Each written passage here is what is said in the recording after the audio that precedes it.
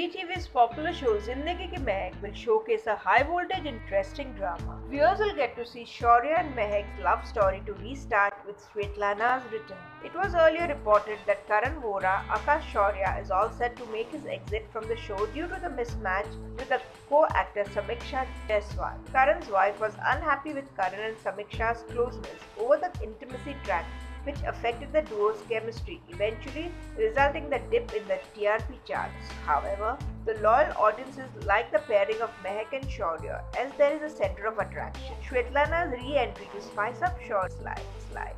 Makers thus decided to talk to Karan Vora and worked on the future story of the show, keeping both Shaurya and Mehek together.